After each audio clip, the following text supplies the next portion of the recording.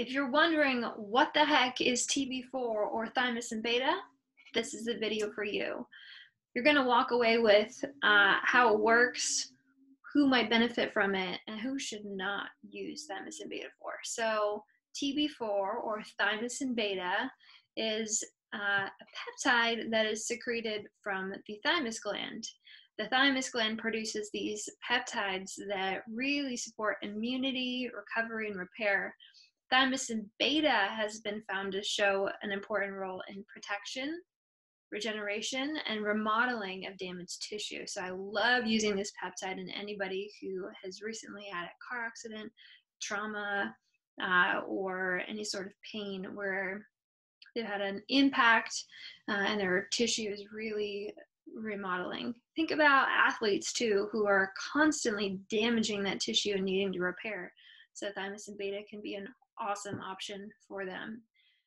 Thymosin beta is found in high concentrations in blood platelets, in the fluid of the body when you get wounded, that serous fluid, and other tissues of the body. It's really important for protection, regeneration, and remodeling of injured or damaged tissue. So we use it in acute injury. So when somebody has a car accident, a bike accident, any sort of traumatic incident where they have trauma to the tissue, to the body, to the muscle, and they need to repair faster, we use it post-surgery. So this is in my post-surgery repair protocol along with BPC. Those two are an amazing synergistic combo. And then for patients who are athletes and are constantly subjecting their tissue to repeated damage day in and day out and they need to repair faster, TB4 is an amazing molecule for that. So it really acts to reduce the amount of scar tissue in situations where somebody had a surgery and they're trying to, repair faster and not have that scar tissue, which essentially becomes a fibrous band that can inhibit blood flow and cause future pain, and we really don't want massive amounts of scar tissue to build up. So TB4 can also improve flexibility. It has anti-inflammatory effects, and really it belongs in this family of peptides. What peptides do are they're signaling molecules. So it signals your body to produce more of these thymus peptides. But they're called thymosins. So we have thymosin alpha, thymosin beta. Thymosin beta is what we're talking about today.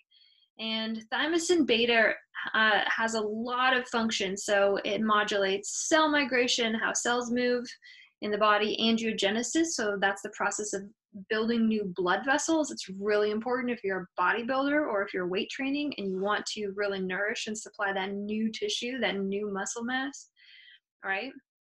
And it plays a role in immune responses. So that's what that thymus gland is really important. Thinking about COVID and everything happening in the world, we really need to make sure our thymus peptides are up to speed. So TB4, of course, plays a role in tissue regeneration, and it also wakes up this immune response, which can lead to regeneration of those tissues because immunity is so involved in that healing process. Thymosin beta 4 is not a growth factor, right? It's actually regulates actin, which is found in the muscles. So that actin and myosin connection that allows your muscles to fire and power. What else? So TB4 is one of the first to be upregulated when you have a wound. So if you get a big cut, TB4, your body naturally upregulates it. However, we can add in this peptide to increase that signaling process. It can also improve inflammation, which we mentioned earlier. But what a lot of people have noticed is improvements or calming of muscle spasms, as well as improvements in muscle tone, improvements in recovery and tissue repair and flexibility, as well as reduction of inflammation in the tissues of the joints post-injury, post-surgery. It can improve and increase endurance and strength for endurance athletes, anybody who's training in the gym, weightlifters. Can be really helpful for the training as well as the recovery.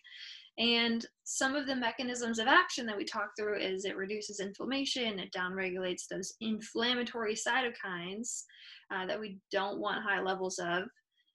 It also inhibits this activation of NF-kappa B, which is like a master regulator of inflammation in the body, right? And promotes cell migration. It also regulates F and G actin. So we talked about how the actin and myosin is how our muscles power.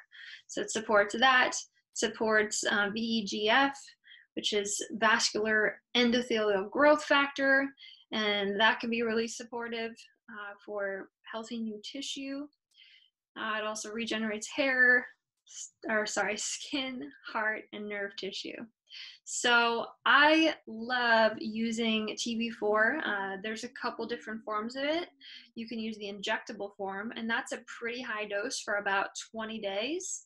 And typically, that is going to be taken once every day for 20 days, along with BPC. You can do both injection or one injection and one capsule. The BPC capsules are better for GI healing, but they can also be used for joint healing, post-surgery protocol. If injecting is out of the question, the capsule is better than nothing. So I recommend my patients to use the Thymosin Beta capsule if they don't want to inject, as an easier way. And I will definitely put a link down here where you can get that Thymosin Beta peptide.